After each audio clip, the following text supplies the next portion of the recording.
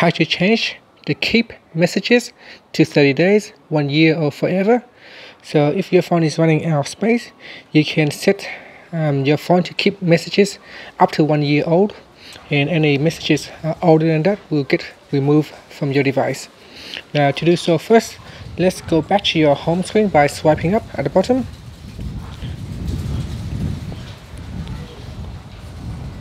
Then tap on the settings icon.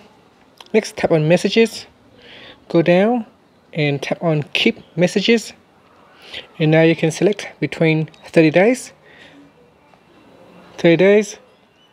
1 year, or forever. So let's say if I want to keep it up to 1 year, so say that this will permanently delete all text messages and message attachments from your device that are older than 1 year.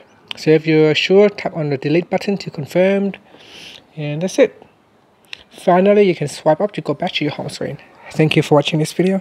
Please subscribe to my channel for more videos.